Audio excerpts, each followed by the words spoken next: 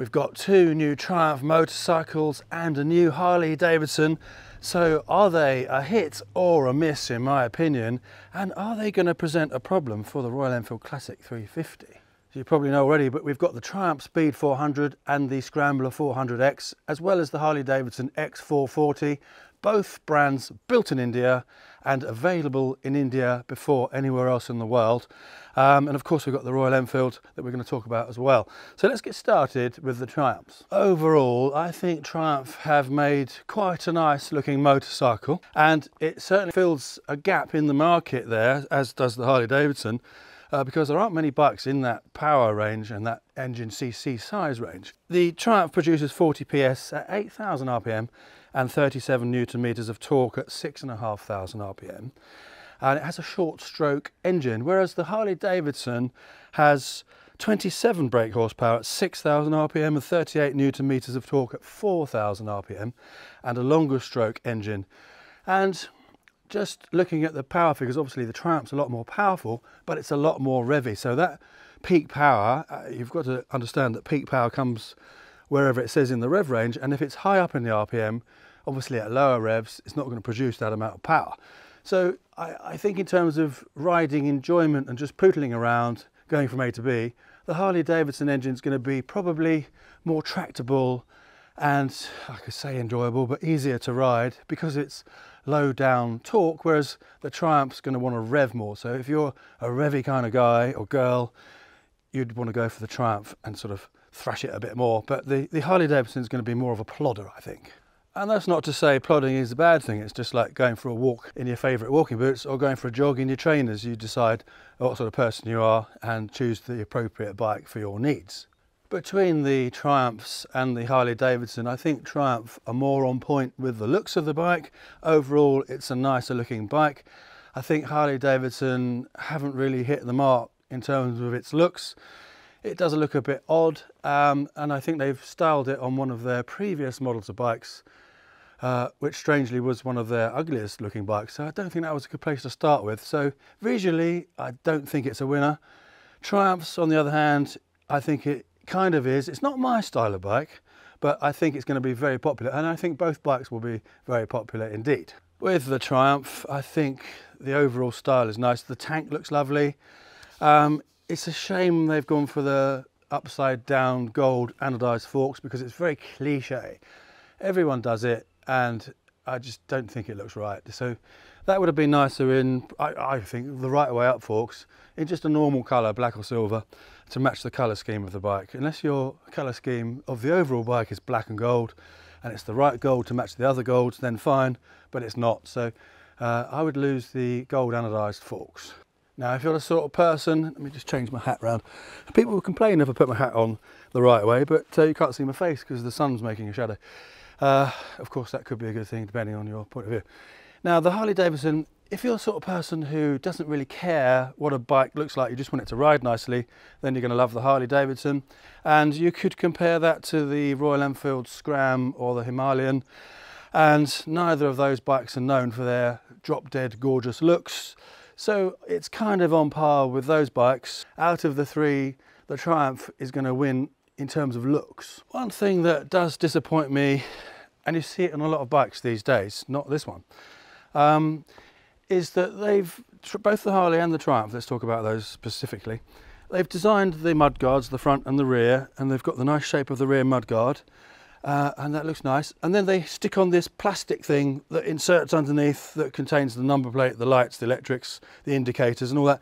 And it's like an afterthought, and it doesn't really match the rest of the bike, and it spoils it. These add-on bits that they stick on.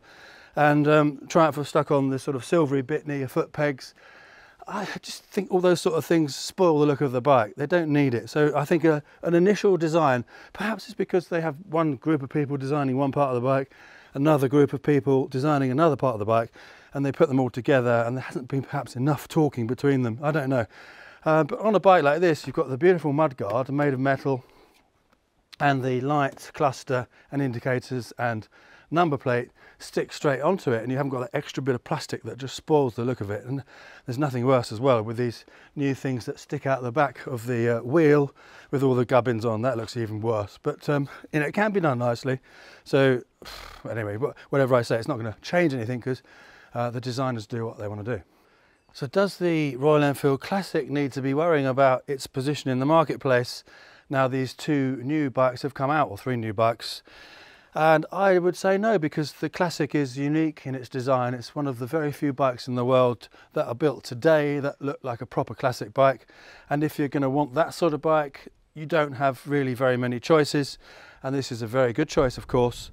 You do have the Kawasaki W800, which is obviously in a higher CC range than the bikes we're talking about now. But really in this CC range, the 350 to 400, 450 range, if you want a classic bike, this is your one. And the Triumphs and the Harley don't tick that box, so they're going to be a different sort of buyer, really. Neither the Triumphs or the Harley-Davidson or even this are really the ideal bike for the taller person plus 6 foot like myself. Of course, you can ride them, but visually you're going to look big on the bike, and if you're tall, you kind of get used to that anyway. But they're not made for the taller people, because I believe the height average in India is a little less than it is in Europe, especially UK and Belgium, where people are a lot taller.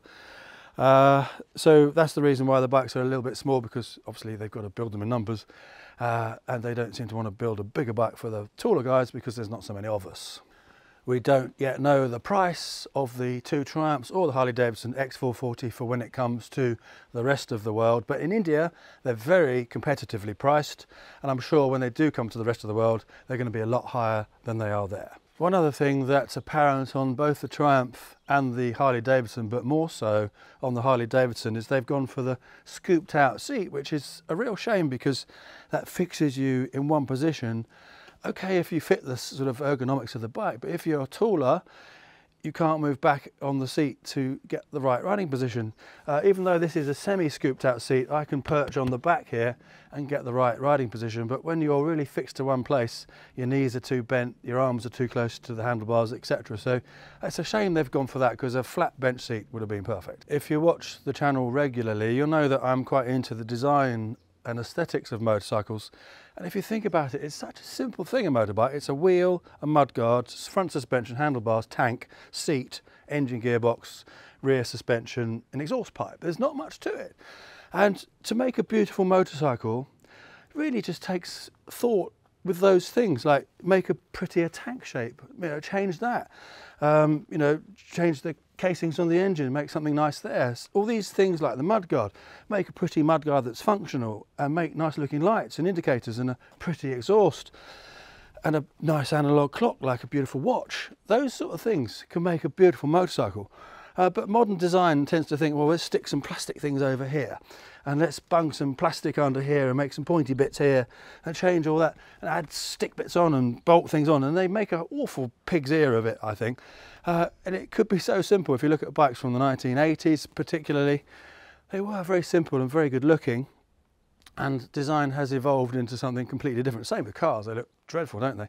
A beautiful classic E-Type Jag is much better than the current Jags, for instance. So design has evolved downwards, in my opinion. Let me know what you think. Now, Darcy's video about his motorcycle license, I watched that after you've watched this. Very interesting video. One thing he forgot to mention, which is absolutely crazy, is that he's had his Harley-Davidson Softail standard restricted so that he can ride it on an A2 license. And if you don't know what an A2 license is, that's the European UK thing, nanny state thing. America doesn't have it, and lots of the world doesn't have it. You're restricted to 47 horsepower. But what he didn't mention is that if he wanted to take the A license, the full license test on his bike, now he's old enough to do so, he would have to de-restrict the motorcycle, but he can't then ride his de-restricted motorcycle to the test centre to do the test on it, because you can't ride it unless you've got the full license. So you're in a catch-22 situation. You'd have to get someone to take the bike to the place, de-restricted, to do the test, because you can't take the test with it in its restricted form. Which is why he's going to have to go to a riding school, a motorcycle riding school, do a few lessons, because they won't just let you take the bike to the tests. So he's going to have to do a few lessons at the cost of the lessons, and then take their bike to the test centre, or they'll take it, and he'll do the test there. So it's a very complicated situation. And obviously with Brexit we could have changed that rule, but we haven't done, so that's by the by. So it's a terrible shame. The system sucks. If you're interested in the Royal Enfield Classic 350, I've done a recent review on this bike in a beautiful place in Wales, some lovely scenery, and then a year before that I did a full review of it. So we've got plenty of content on this bike, and a lot more of content on this bike to come, because I've got it from Royal Enfield for a few months, which is great. So I'm enjoying every second with this bike. It's a lovely motorcycle.